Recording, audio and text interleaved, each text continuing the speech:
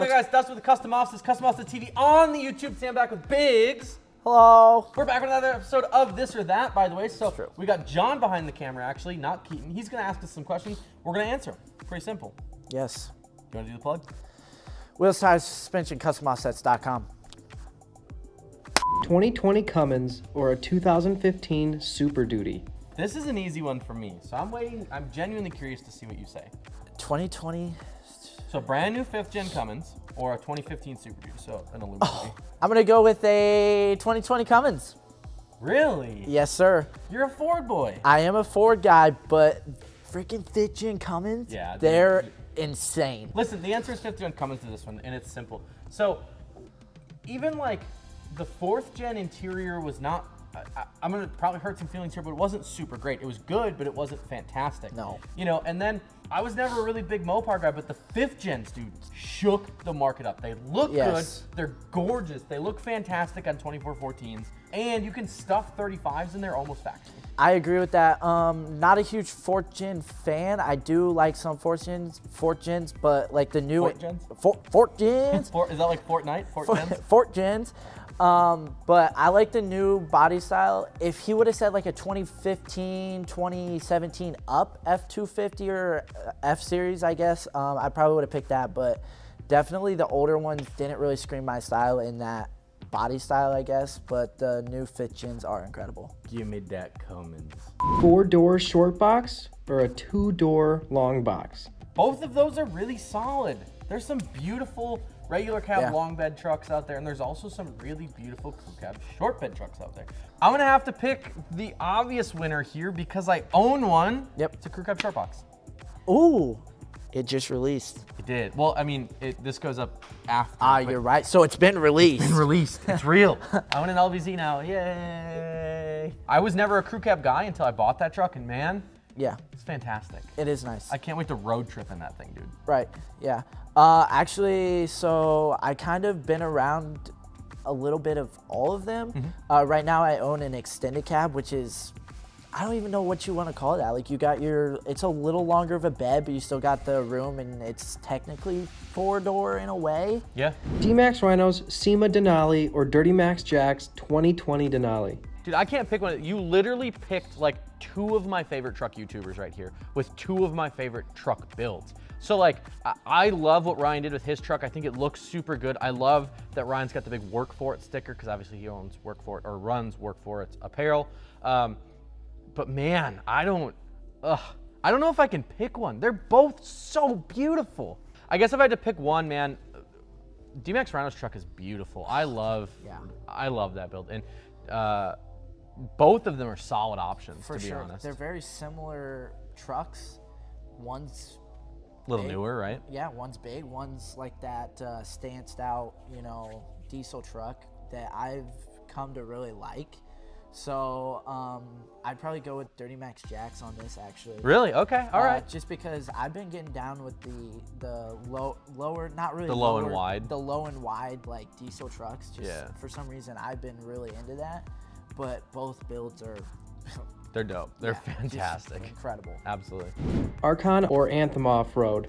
Oof. Oh. Oof. You hit me right in the soft spot with this one. It's like, man, they serve 2 different purposes. So Archon is directional, big show wheels, you know, 24s, 26s, you know, true directional or proper directional wheels as they call them. Endless lips or infinity lips, if you want to call them that. They're just beautiful wheels.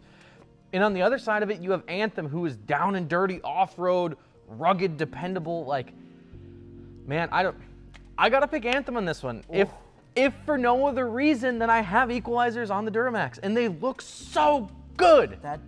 I like where you're headed. I think I'm gonna go with Anthem as well. Whoa! Which is, I also have Anthems on my truck right now. Yep. I do like the Archons. I feel like I'm seeing them too much, and they're really hyped up here. They are one of our brands, so for good reason. But I'm steering away from those. I do like most of them, but like Dustin said, the Anthems on my truck and on his truck, they really do look good for the everyday daily driver truck. Yeah, they're fantastic wheels, and they look great. So, Power Stroke or Duramax? I don't know, You man. had one of- I've had one of each now. I had a 6-liter. I had an 04 regular or extended cab short box Lariat, which was a beautiful truck for what I paid for it. I loved that truck, and now I own an 07 LBZ Classic. So both of them are awesome. Boy,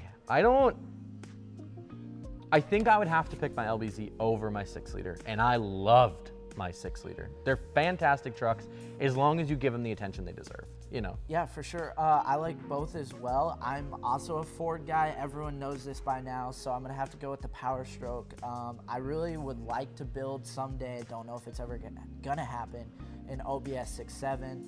Ooh, that'd be fun. I think that would be a cool build, especially for around here. Not a lot of people are, you know, going old school.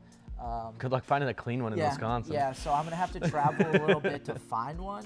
But then again, even further from my F-150, once that's built up, I would like to move into like a 2017 plus F-250 or something like that. So an Illuma Duty. Yeah. Illuma Duty. Yeah, words are hard. Yeah, correct.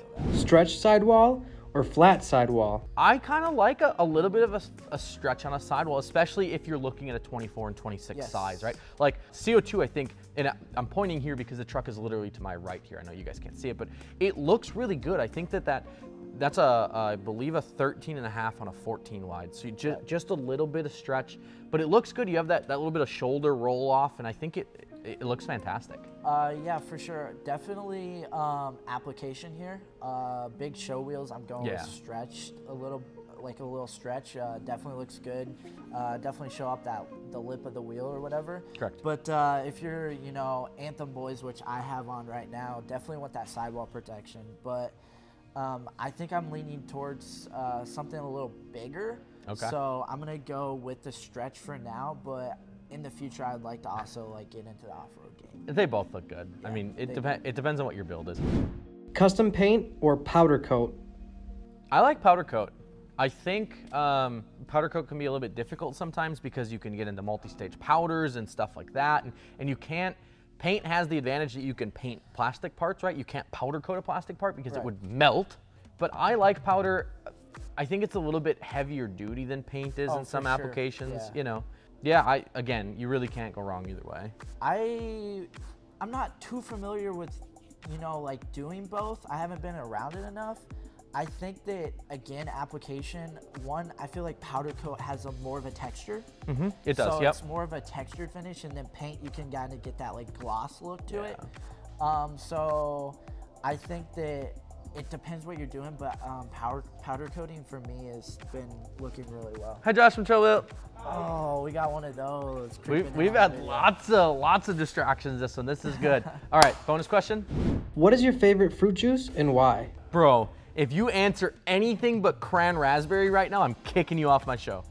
You're gonna have to kick me off Get out the of show. here. Go. Goodbye. Get out of here. Get out. Apple juice. Let's go. Dude, yeah. No. What is wrong with you? Cran raspberry all day, every day. That's the best. He's out of here. That's another episode of This or That. Thank you guys so much for watching. If you like the video, make sure you like, share, and subscribe to the channel. And if you have this or that questions, drop them down below.